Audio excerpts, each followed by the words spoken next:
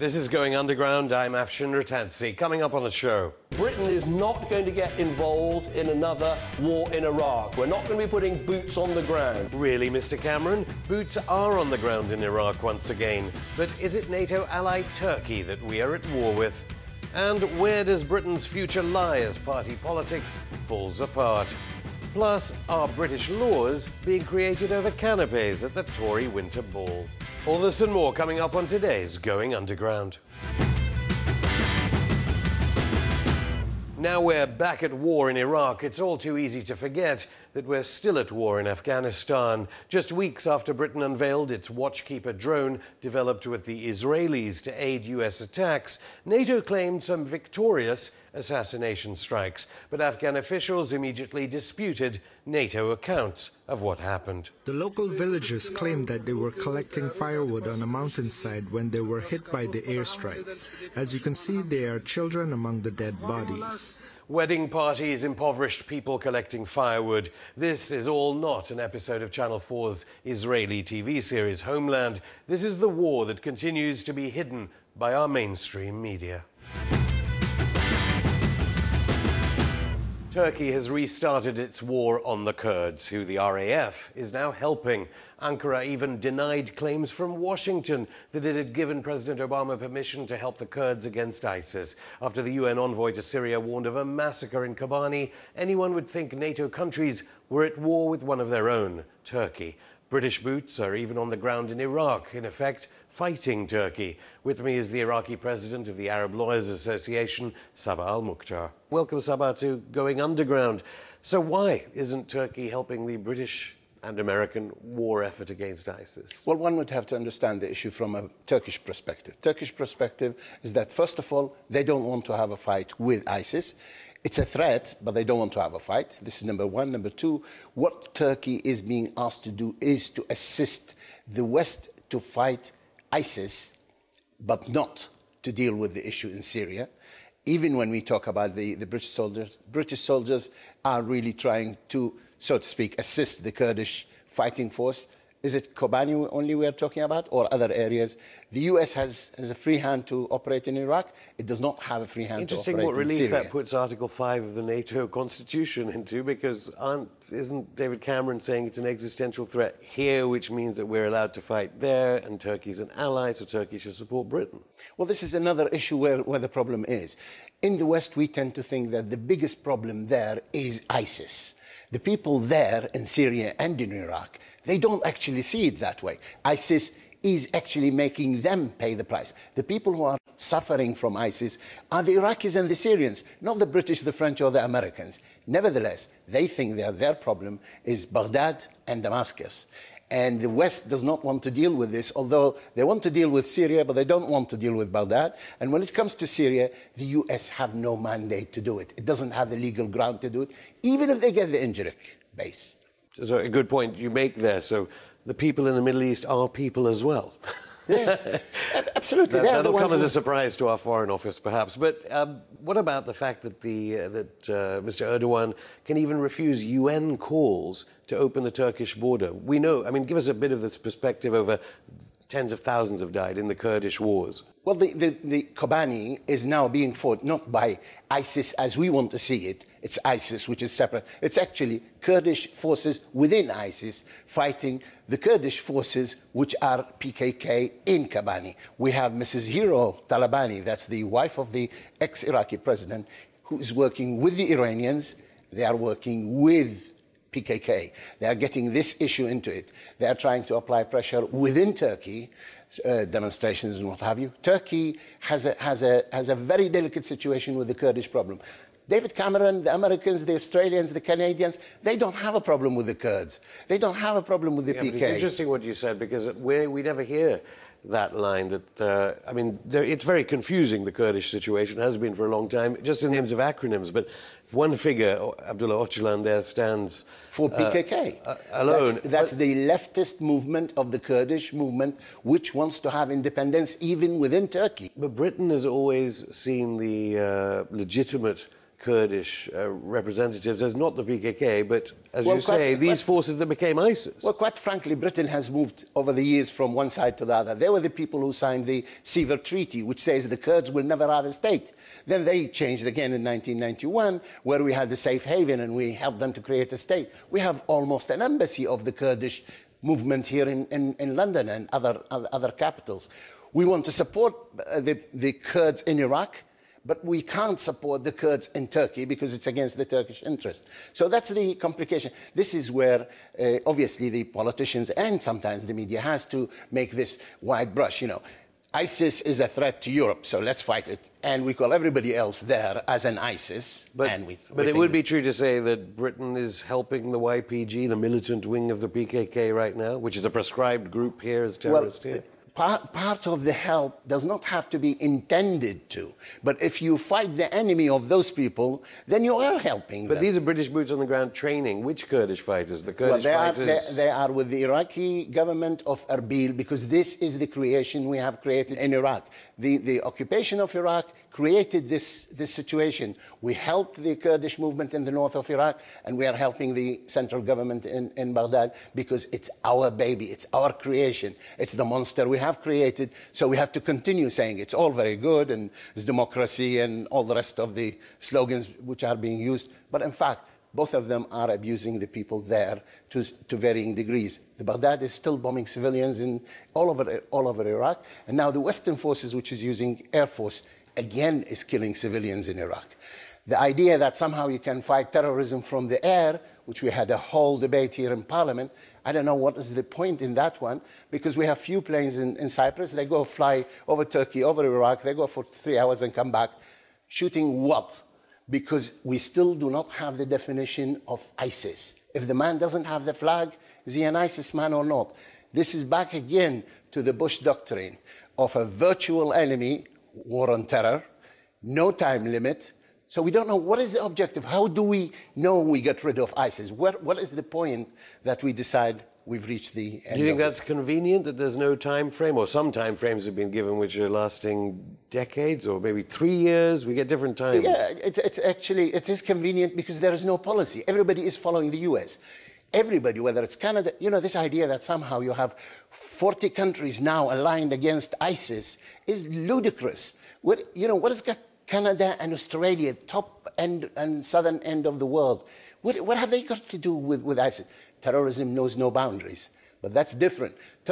Fighting terrorism within the country, yes, for every country must do that. But the idea that somehow we can go and fight in Iraq, but we don't fight in Syria, because constitutionally in the US, it doesn't have the right to attack Syria. It has the right to attack in Iraq. Although the US kind of is now. I wanted to come on to that about Philip Hammond the other week when he went to Washington, seemed to be suggesting basically Britain is just one vote away from bombing Syria. I don't think there is much action. If Incirlik opens, maybe it becomes more convenient. But so far, all the bombing in Syria has been the destruction of the refineries of Syria.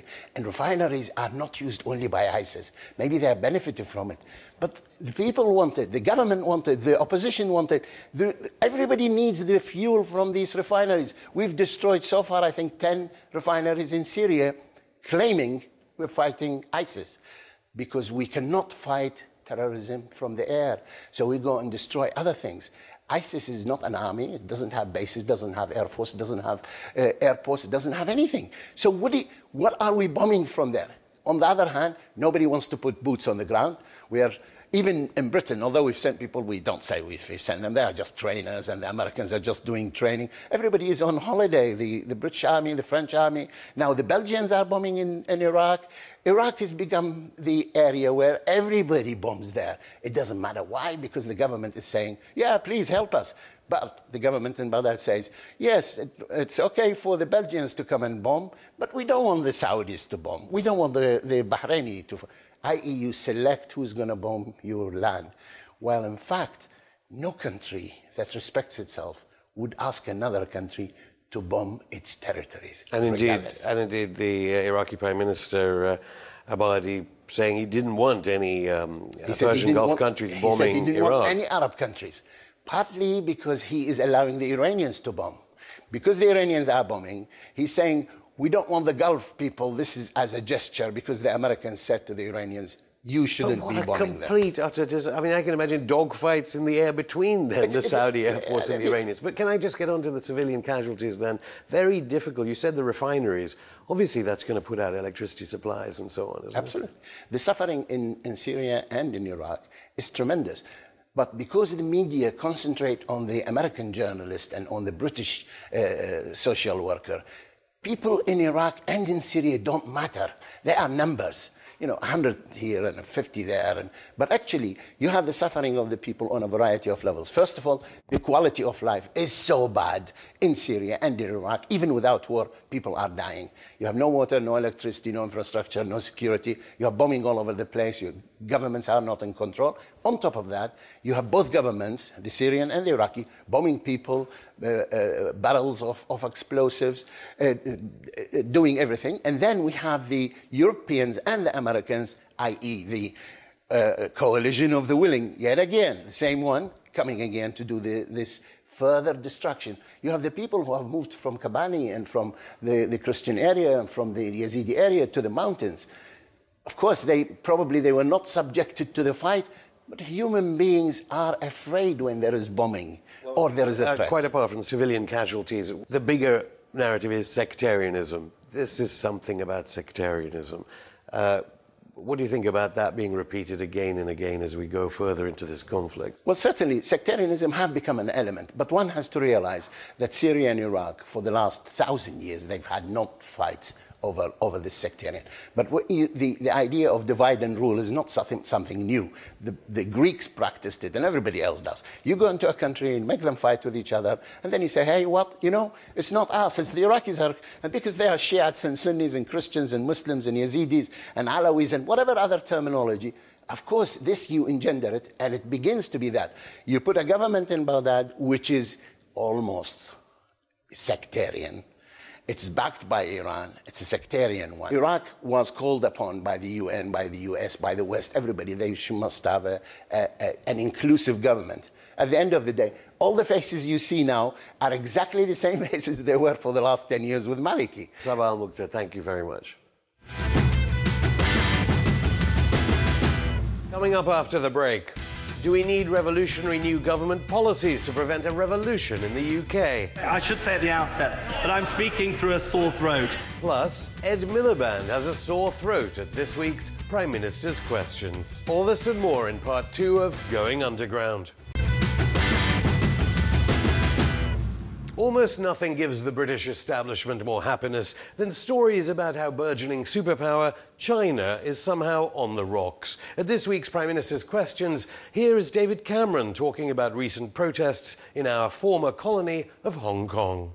And I also think we should be very clear about the importance we attach to the 1984 Joint Declaration, because, of course, that Joint Declaration makes very clear that the current social and economic systems in Hong Kong will remain unchanged, including the lifestyle. Unchanged from when it was a de facto British colony being run by a dictator? What does this weird lifestyle declaration talk about? And it talks about rights and freedoms, including those of person. Hold it. Person? I thought it was his government that wanted detention without trial here in Britain. There's actually a secret trial going on right now. What else is Hong Kong supposed to have that we don't have here in Britain? Of speech. Freedom of speech. Cameron said at the Tory conference that people should face up to 10 years in prison for free speech. Of the press. Freedom of the press. He sent his cabinet secretary into the offices of The Guardian to smash up its computers. Of assembly. Theresa May, the Home Secretary, said people should be banned from public places at this month's conference in Birmingham. Of association. What? Theresa May actually said she would explicitly ban association with named people only a couple of weeks ago. Of travel. Well, that should set the minds of those wanting to go to fight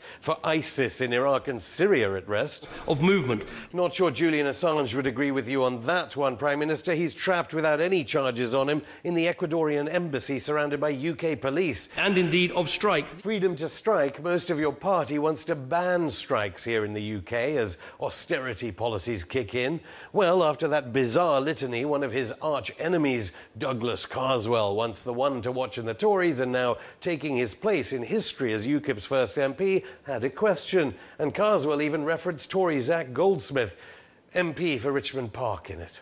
My honourable friend, the member for Richmond Park, will be pressing amendments to ensure the recall bill makes MPs meaningfully accountable to their constituents. Real recall. Will the Prime Minister now support these amendments in order to honour the promises on which he sought office in 2010? Honouring promises? I will look very carefully at all amendments that come forward because, frankly, getting this bill together, I think we've come up with the minimum acceptable for recall, but I think there's a lot of very good arguments to be had about how we can go further, and I look forward to having them in the House of Commons. Very statesmanlike, or maybe the Prime Minister is the Tory MP thinking of defecting to UKIP. Anyway, what did the Leader of the Opposition have to say, given that thanks to his policies on Iraq, we are now again at war? I should say at the outset that I'm speaking through a sore throat. Through? Better to speak with your throat rather than through it, Mr. Miliband. He still never mentioned the war, and before he made Cameron mad about criticism of the bedroom tax, the PM said this. Well, let me say to the right honourable gentleman, I'm sure the whole House will wish him to get well soon with his sore throat. If he gets a doctor's appointment, we do hope he doesn't forget it and he makes to make sure he turns up on time. A reference to Miliband's forgetfulness. Anyway, there is actually a war on. What is the UK government doing to try and make sure that massacre is prevented in Kobani? Well, the training of an effective Syrian national opposition, because in time the right answer for Syria is the same as the right answer for Iraq. David Cameron seems to be saying that the way to prevent an ISIS massacre in Kobani is to train ISIS fighters in Syria, and that instead of just 200,000 dead in Syria, it should be 1 million dead, just like in Iraq after what looks like near genocidal British foreign policy by Labour and the Tories for as long as anyone can remember. Occupy began their takeover of Parliament Square last night with a vigil for the eradication of poverty. Over the next 10 days, they will call for changes to a political system geared, they say, to the wealth of the few. Today, Occupy are calling for a revolution in democracy. But what changes should our politicians be implementing if Westminster wants to avoid revolution, whether violent or non-violent? With me here in the studio is Frank Furedi, Professor of Sociology at the University of Kent. Frank, welcome to Going Underground. Occupy isn't the only thing happening this weekend. The Battle of Ideas conference in London. You're speaking. What will you be speaking about? Well, one of the things we're concerned with is that public debate has really become extremely feeble, and the quality of discussion of the issues of the day tends to be fairly narrow and technocratic. We very rarely discuss the big questions of our times. Particularly, we very rarely discuss questions that are to do with the future. What kind of world do we want to move into? And I think the Battle of Ideas provides an opportunity for people to raise some of those bigger questions and try to create a dynamic whereby more and more people feel that it is possible and in fact it's their duty to think, reflect, but also to speak out. So the general election is just a few months away. So why do you think the main parties seem so confused about the key issues like the NHS, child benefit, immigration? I think politicians have really switched off. They very rarely are educated in big public issues of our times. They're really driven by media trainers and people who have an eye to the public relations aspect of things. And whenever you hear a politician talk these days, they never say this policy is good or this policy is bad. Instead, they will say research shows, or we have evidence-based policies. They kind of hide behind science and research and just about anything that avoids them being exposed to the real issues of our time. And I think when you have that kind of issue, then you will find that politicians, when they come into the elections, are merely concerned with just getting elected rather than about the meaning of their policy. So whose fault is it? Is it the Academy's fault, or is it the fault of, well, I mean, when Labour were in, they, of course, introduced targets for waiting lists and ambulances, and it was a disaster. That was scientific method applied to policy in the hospitals. So are they scared of the scientific method, and is it the fault of the Academy? I think it's to do with the temper of our times, which influences the Academy and the political class. And I think we've seen a situation in the last 3 decades where, with the exhaustion of politics, with the idea of there is no alternative, politics has become pointless or purposelessness, and therefore what you have is basically parties almost inventing issues Are we going to raise taxes by 2%? Are we going to lower taxes by 5%? The debates are really about marginal issues, marginal questions. And I think until we begin to understand that there is an alternative and that it's our responsibility to ensure that there is an alternative, we are going to be disoriented in the way the case is at the moment. There is one overarching policy issue, of course. Ed Miliband was told off for forgetting about the deficit in his speech. Do you think that is the one enveloping issue as we go into the general election proper? Well, I think the deficit is a symptom of something much more fundamental, which is that in Europe, but particularly in Britain and Italy, investment in infrastructure and industry and economic life is nil. Productivity is very, very low. And obviously, if you're not producing more than you did beforehand, your borrowing requirements are going to increase and increase and increase. And the deficit is really a symptom of economic malaise at a more fundamental level. Yet our politicians find it very easy to reach a consensus when it comes to war. Why is that? They can have a consensus about war as long as it's very, very limited. I think that the kind of wars that governments like are ones where they basically sit behind computers and let the drones do the business and then just get out of there as soon as possible, and kind of almost like a Hollywood-like dramatization of a war. And I think as long as war is really a kind of performance rather than getting boots on the ground and involving the whole nation, there can be consensus. But the minute you're talking about real geopolitical battles, I think you'll find that governments and political parties are just as divided on these issues as all the rest. Now, how long can the politicians continue to be acting like this? Because it's unprecedented for midwives to be on strike. The police were on strike recently. The big demonstrations this weekend, the Occupy movement. How long can the politicians keep kind of fencing themselves in gated communities?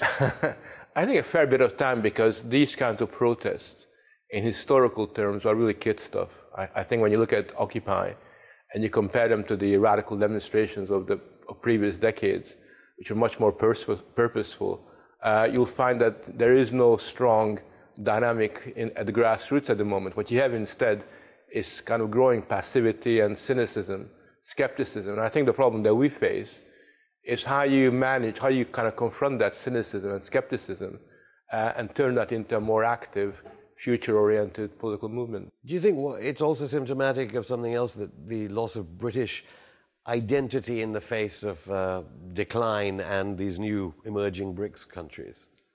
I think certainly British confidence has become exhausted in recent decades. And I think it's interesting that whenever you talk to British people who are in political life or people in academic life and ask them, what is it that makes you want to be proud to be British?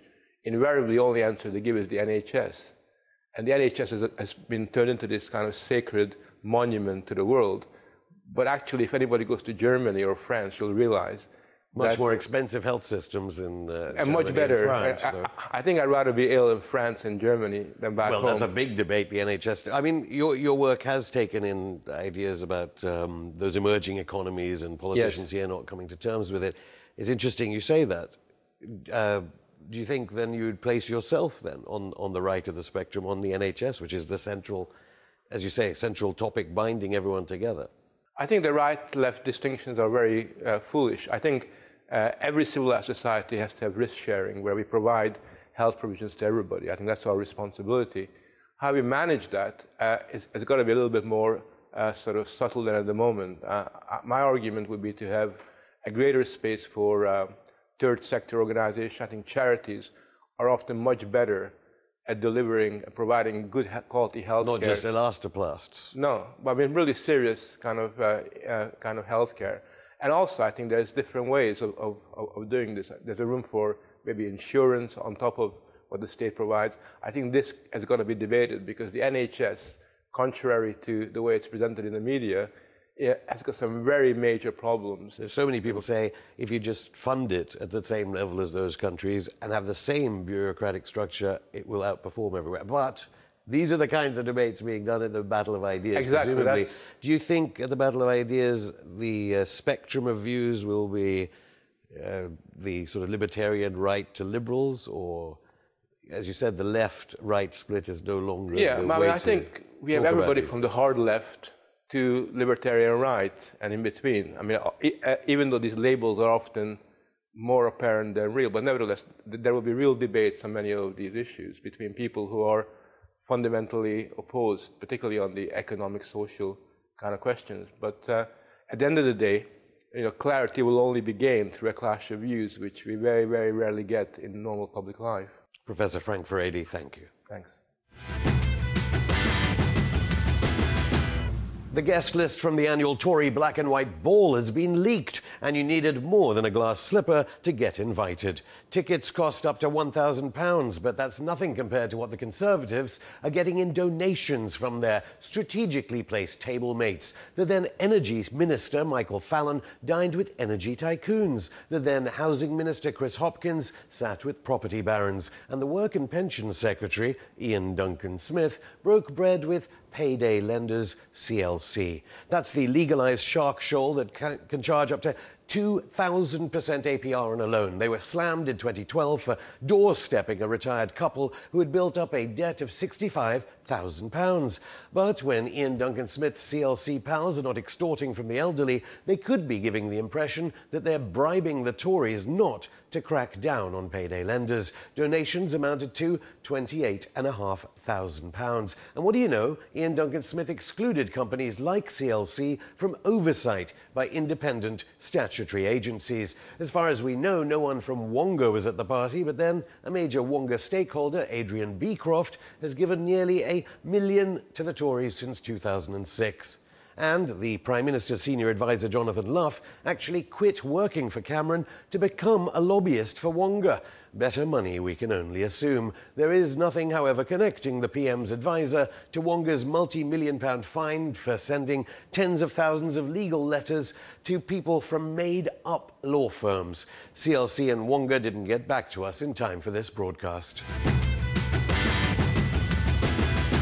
Show's over, but we're back on Monday when we speak to Lord Mandelson's former advisor about whether Labour is now in bed with big business. Don't forget you can drop us a line on Twitter at underground_RT, like our page on Facebook, or email us on goingunderground@rttv.co.uk. See you on Monday.